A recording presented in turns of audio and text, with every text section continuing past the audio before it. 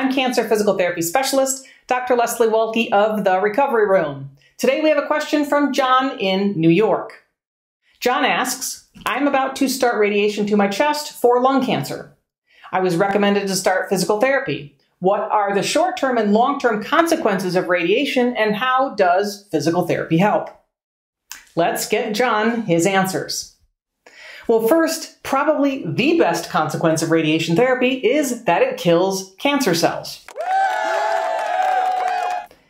However, radiation does have both acute side effects, which are the side effects that happen right away, and late side effects, which are side effects that appear months or even years down the road. The good news is that many of the acute and late side effects can be minimized or prevented with physical therapy. Let's start with the acute side effects that usually happen in the last days or weeks of the course of radiation. The two most common acute side effects are fatigue and skin reaction. The fatigue resulting from radiation is most likely attributed to possible anemia, other stressors, and to the body working so hard to repair damaged cells. And it should not be a surprise for you to hear me say this, but studies show the best way to reduce fatigue from radiation is with an exercise routine. This is most likely why John's radiation oncologist sent him to physical therapy when he started radiation.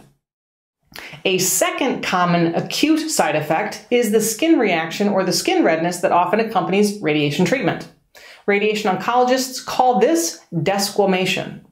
There is no way to prevent this from happening, and depending on where your cancer is, this skin reaction actually may be a goal. Your radiation oncology team may give you creams or salves to help your skin as best possible. If the skin in the radiated area becomes so tender it's difficult to move, your physical therapist will help you find alternate, comfortable ways to exercise until your skin heals. Yes, you need to keep moving. The most common late effect of radiation therapy is radiation fibrosis. This is the scar tissue that happens in the skin layers as a result of the radiation. This fibrosis usually takes months or years to develop.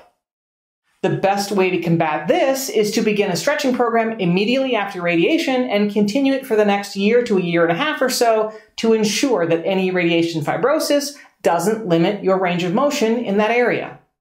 It's also a good idea to be on a strength program for the surrounding muscles so you fully regain all of your strength. If you are years out of your radiation and still have tightness, weakness, or discomfort, it is not too late to make it better. Please talk to any of your cancer doctors or nurses about getting you to a physical therapist. John, thanks for your question. Hope you are doing well. I'm Dr. Leslie Welke signing out from the Recovery Room. Let's talk again soon.